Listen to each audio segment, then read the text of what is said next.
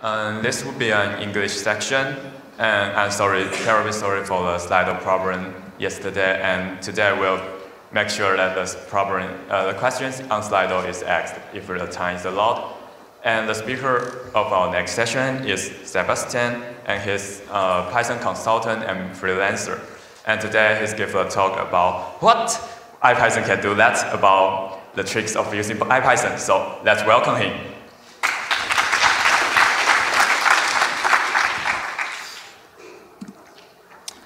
All right. Hi, everyone. Hi. Does it work? Can you hear me? No. Maybe you try to we'll fix the technical issue. Hi. I have to. Where is the? Wait here. Yep. Is it working? We have the system here. Okay. This is not. Okay. Hi everyone. I'm Sebastian. I write Python code for a living, and I also teach others how to write Python. Is it working? Yes. Okay. Perfect. So I'm gonna switch. Just put here. Okay. I'm gonna move here. Is it still working? No. It stopped working. Hello? Can you hear me? I can speak. Yeah. Use this one? Yeah. Okay. Back to this one.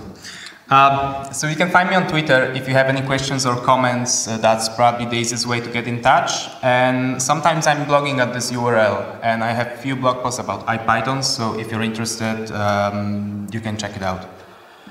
So 2 technical remarks before we start. First, there will be a lot of features that I want to talk about, and the fact that I messed up my talk submission and I proposed a 45-minute long talk for a 30-minute slot is not going to help.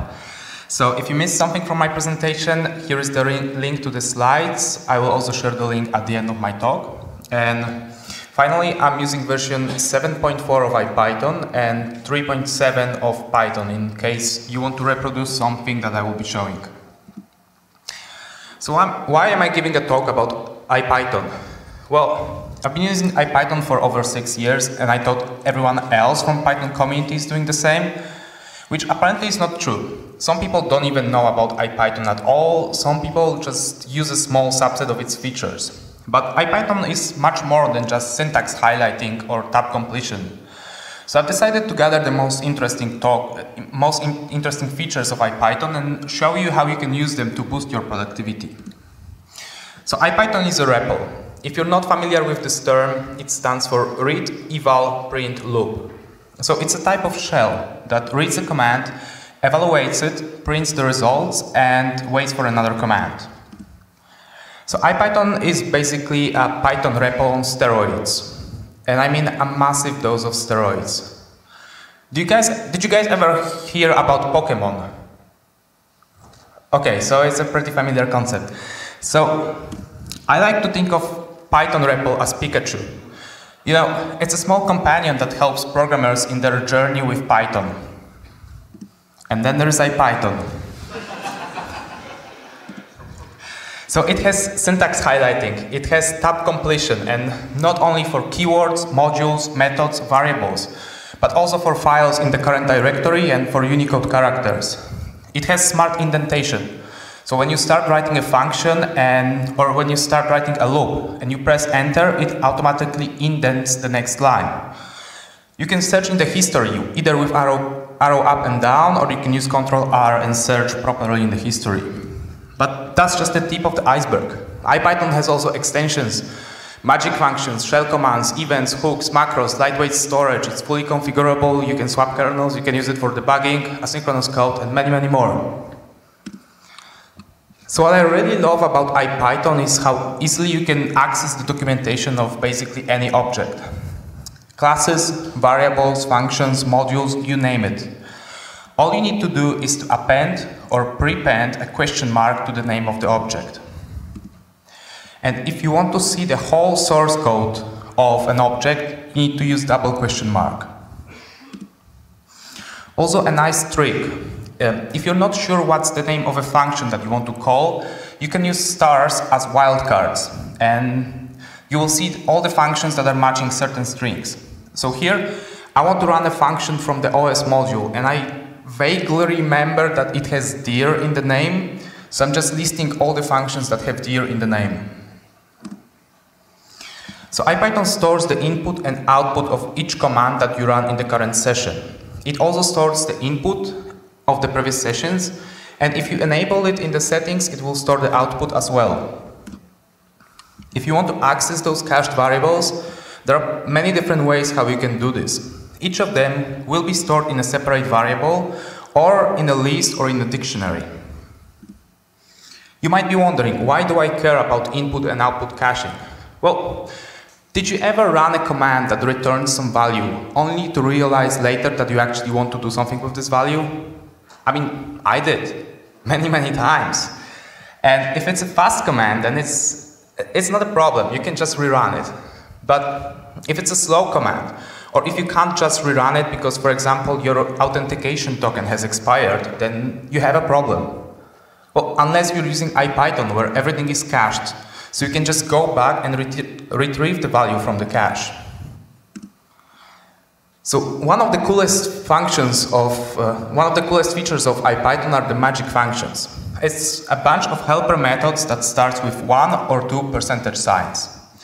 Why the percentage sign? Well, to distinguish them from the standard Python functions, as they behave slightly different. For example, they don't require parentheses when you're passing arguments. Just keep in mind that in Python, methods, the dunder methods, so methods starting with 1 or 2 underscores, are also sometimes called magic methods or magic functions. And those methods have nothing to do with IPython magic functions. So there are two types of magic functions, line magics and cell magics. So line magic functions are similar to shell commands. They don't require parentheses when you're passing arguments. If a function is starting with 2 percentage signs, then it's a cell magic. Cell magics can accept multiple lines of input. You can pass arguments right after the function name, then you press enter, and then you type the code that you want the function to run on. And to let the cell magic function know that you're done with typing and that it should run now, you need to press enter twice.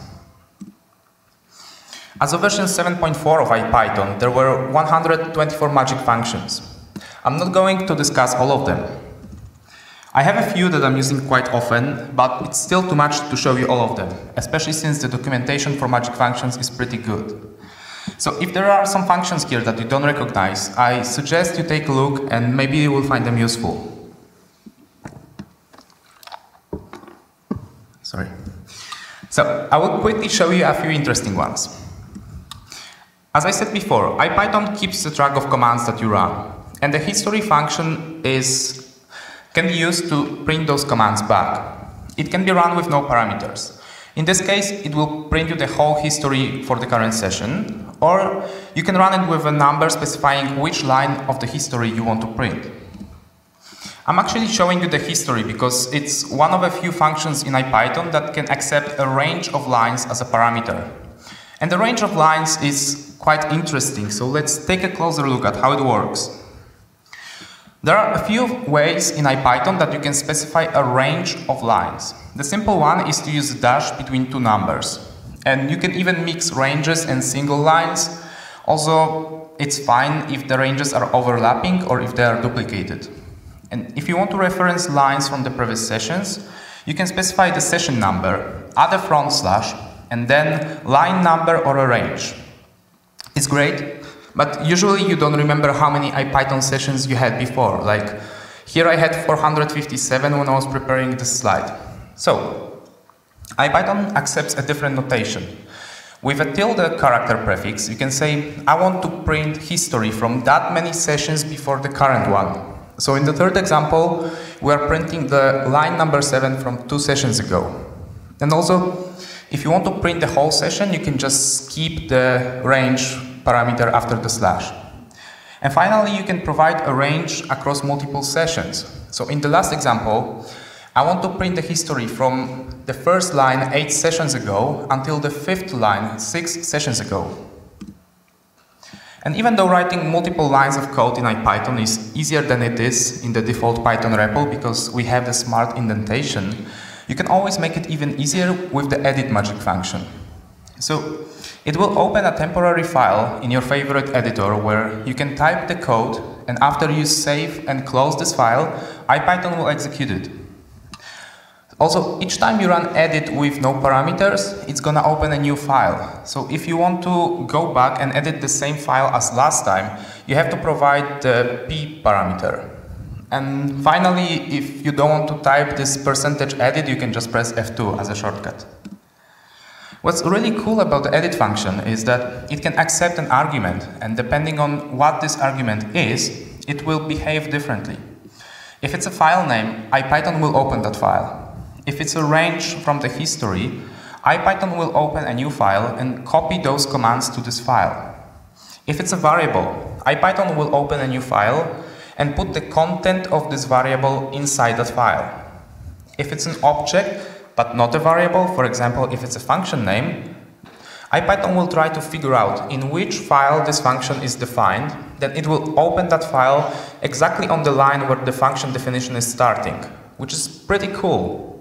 And finally, if you recorded a macro, you can pass the name of the macro to edit it. Run magic command will run a Python script. It seems pretty straightforward, but I find it very useful when I'm writing a module and I want to test it. So if I change the module if I change the module after I imported it, I can't just re-import it. I would need to use the reload function from the import lib library. So simply running and rerunning the module is going to be much more convenient for me. As a bonus point, there is a configuration option of IPython called auto reload. If you enable it, IPython will always reload the whole module before running a function from that module. And there are many other magic functions that you can use to, for example, rerun some commands or edit them before running, save commands as a macro, save them in a file or in a paste bin so you can share it with your colleague, save macros, variables or aliases in the database so you can retrieve them back in a different IPython session, or print a list of variables or functions that you have defined. So far, all the magic functions that I mentioned here were line magics. As for cell magics, there is a whole collection of functions that you can use to run a piece of code written in a different programming language. One of the most interesting cases is if you want to quickly run Python 2 code. So I'm assuming that you're using Python 3, and then you can just type $$ Python 2, write the code in Python 2, and press enter 2 times, and IPython will execute this code with no problem. It also works with other languages like Bash or Ruby or JavaScript out of the box. Notice how IPython is actually correctly highlighting the Ruby syntax in this last example. So what if those 124 magic functions are not enough? Well, you can easily write your own magic function. All you have to do is write a function and decorate it with either register line magic or register cell magic decorator, and that's it. So for example, here I'm creating a magic function that will reverse any string that I pass. If you're looking for a more advanced example, I wrote a short step-by-step guide how to create a cell magic function that will run the mypy type checker on a block of code. So creating magic functions is easy, but to be able to run our magic function, we had to copy and paste our code into IPython, which is very inconvenient if you want to run it more often. So we might want to turn our magic function into an extension. Extensions in IPython are an easy way to make your magic functions reusable and to share them with others. And they are not limited only to the magic function. You can write some code that modifies any part of IPython, like from custom key bindings, custom colors, modification to the IPython configuration, and you can turn this code into an extension. To create an extension, you need to create a file that contains the load IPython extension function, and this is the function that is executed when you load the function, and then you need to put the magic method inside that function. And finally, you have to save this file in a folder called IPython/extensions.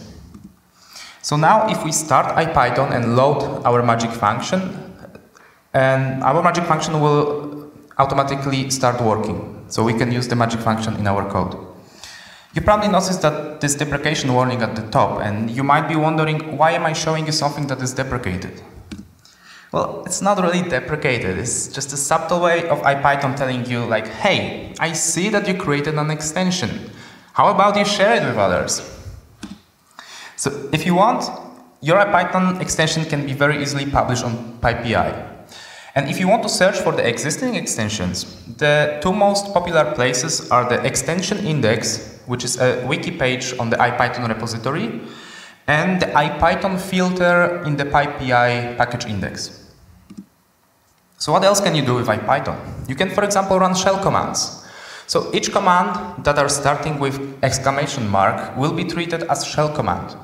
And some of the most common ones, like the cd or ls, they will work even without the exclamation mark prefix. You can create aliases. So aliases in IPython are basically the same thing as aliases in Linux. They will let you call a system command under a different name. And they can also accept positional parameters. Speaking of aliases, there is a really cool and probably not very well-known magic function called rehashx. So it will load all the executables from the path variable into the IPython session, which basically means that now you can call any shell command right from IPython, which is pretty cool little curiosity. Like here I'm just starting a node REPL inside the IPython REPL and it's working.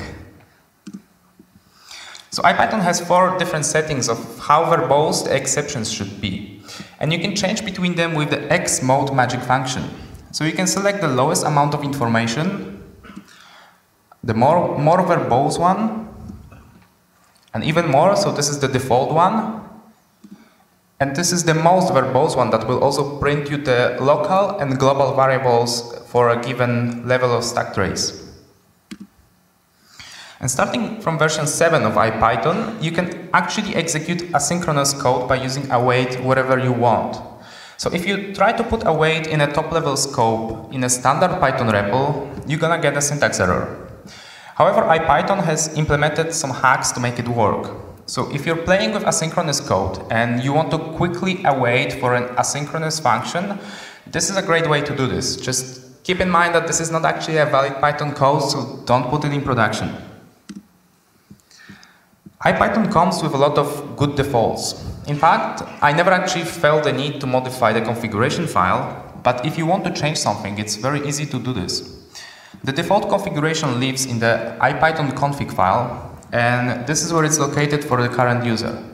Well, actually, when you first install IPython for the first time, the file is not there. You will have to create it with the IPython profile create command. And if you look inside that file, you will see a huge amount of options that you can change.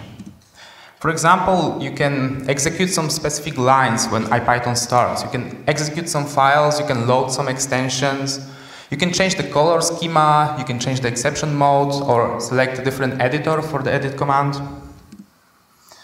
If you look what else is inside the IPython/profile default, you will see a bunch of directories. Most of them are internal to IPython, but there is actually one that is particularly interesting for us.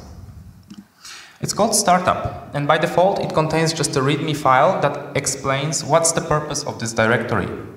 So basically any file with py or IPy extension that you put in this directory will be executed when IPython starts. So you can use this folder to define some helper functions or magic methods. Remember when we wrote our magic method and we had to create an extension to be able to use this magic method between sessions? Well, an easier solution would be to just create a file in the startup directory and put the code of our magic method there. Just keep in mind that whatever you put in this folder gets executed each time IPython starts. So if you put a bunch of slow functions there, it's gonna make the startup of IPython very slow. So in this case, it's better to create a separate profile for those slow functions. Profiles are like accounts on your computer. Each profile is a separate directory in the .ipython folder, so each has its own configuration and startup files. You can create a new profile by running IPython profile create command, and then to start IPython with that profile, you have to do IPython with the profile option. So another two interesting features of IPython are events and hooks. IPython defines a set of events, like before I run the code, after I run the code, after I start IPython, and you can easily plug a custom function that will be executed during those events. For example, here, I'm creating a function that will print the list of variables after I execute each cell. All I need to do is to create a function and then connect it to an event inside this load IPython extension.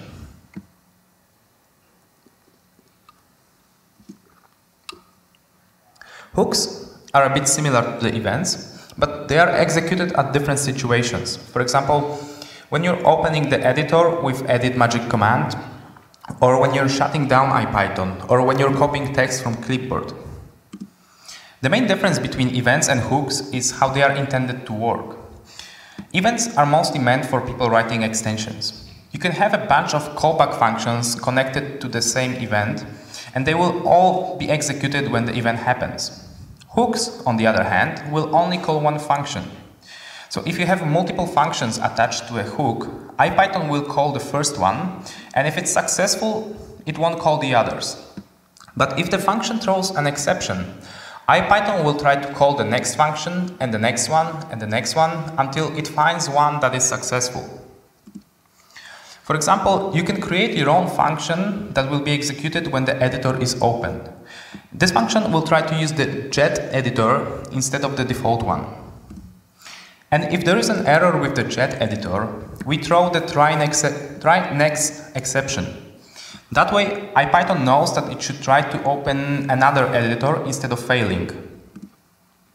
Moving on to the next feature, debugging. So IPython is my default debugging tool.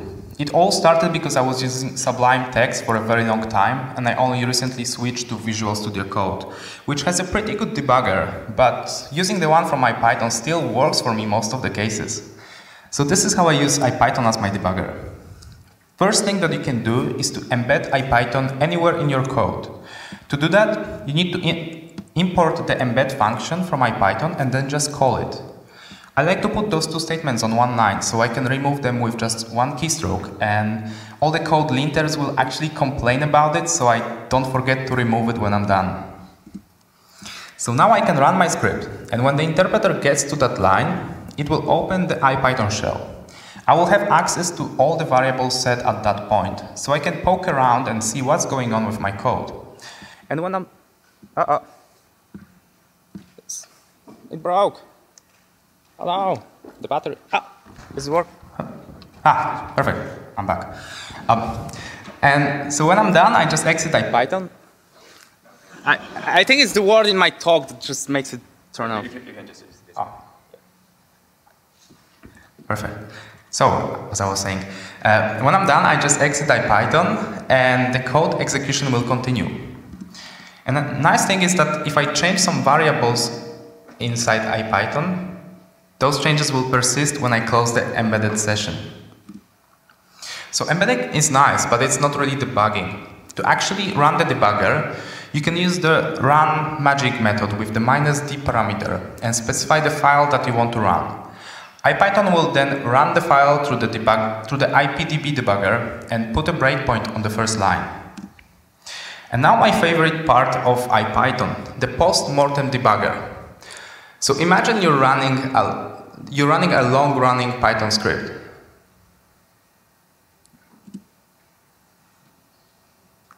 A long-running Python script.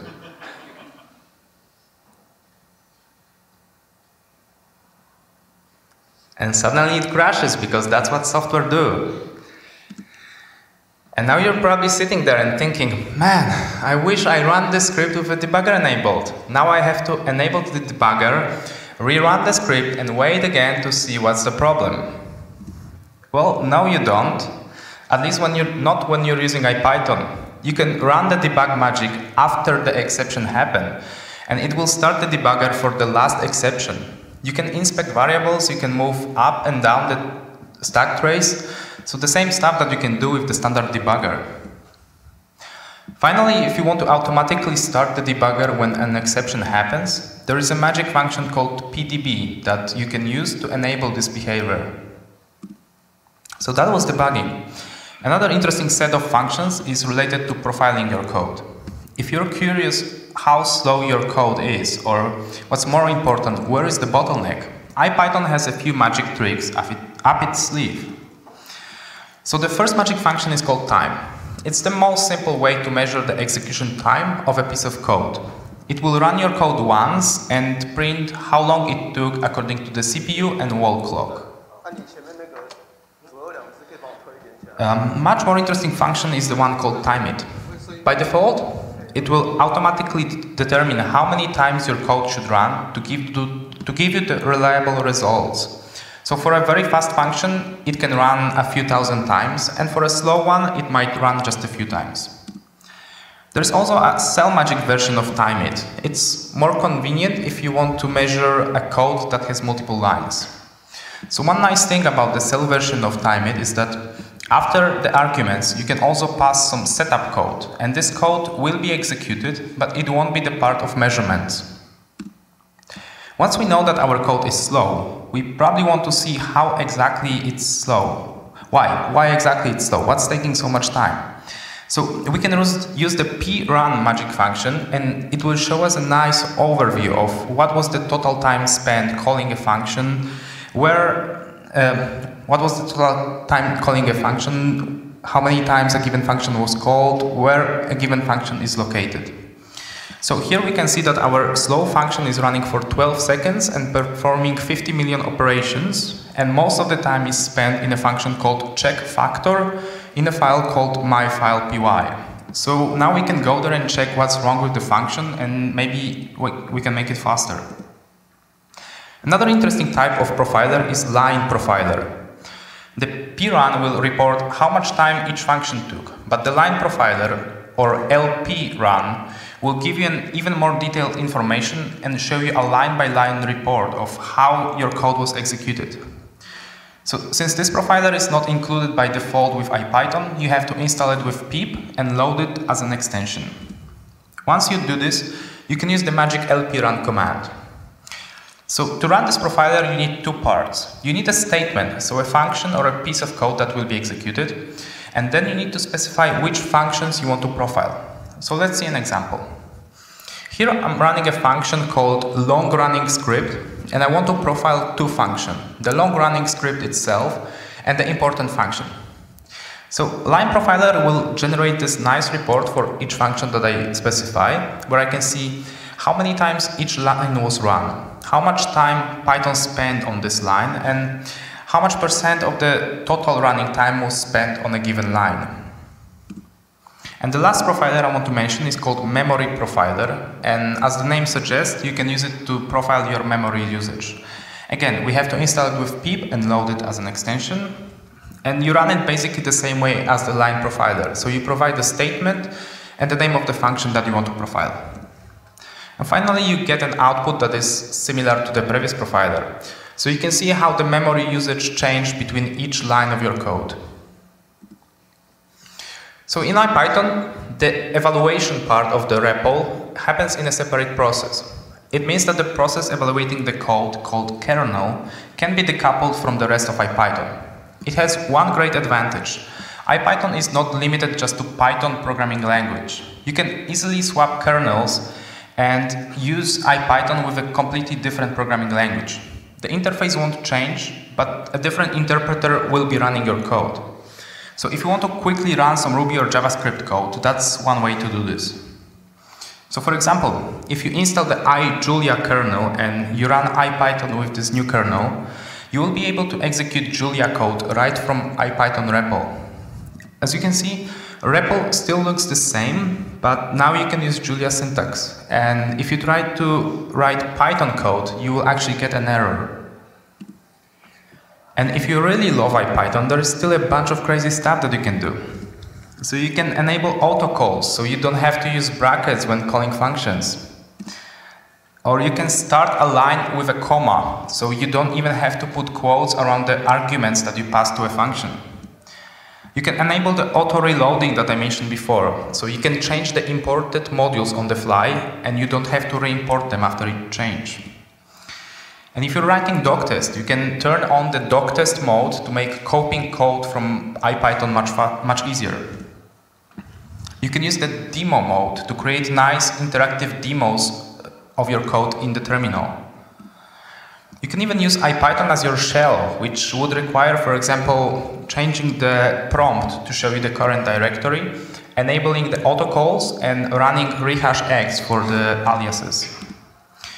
Or you can add custom keyboard shortcuts, or custom input transformations, or if you're brave enough, AST transformations. And since this is already a talk about a Python REPL replacement, it wouldn't be fair to at least not mention the alternatives. So there are three main ones: BPython, PTPython, and conch shell. So BPython and PTPython are much lighter, much more lightweight than IPython, but they have less features.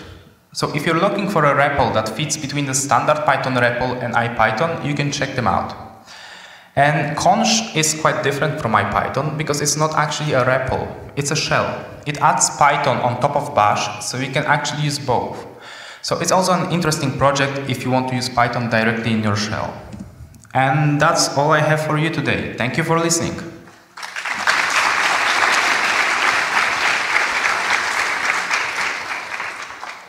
Maybe we still have time for one question. And the most popular question is, do you suggest newbie to simply try Google Colabs if is there any difference in the feature set? To be honest, it's the first time I hear about Google Colab, so I have no idea how to compare it, sorry. So there is a comment or question from Hope, the Jupyter Steering Council member, and Gretel, Jupyter cannot by Python, so the features you covered can be used inside Jupyter, since the default the Python kernel is IPython kernel. Yeah, so that's a very good point. I didn't have time to include it in my presentation, but basically IPython is what's running underneath Jupyter. So all the features from IPython can be used in Jupyter, and then Jupyter has a lot of other stuff on top of it. Unfortunately, we are kind of run out of time, but there's some question out there I'm personally curious about. So if you still have questions, please do come to the front and ask Sebastian. And thanks, please give another round of applause to Sebastian. And yeah.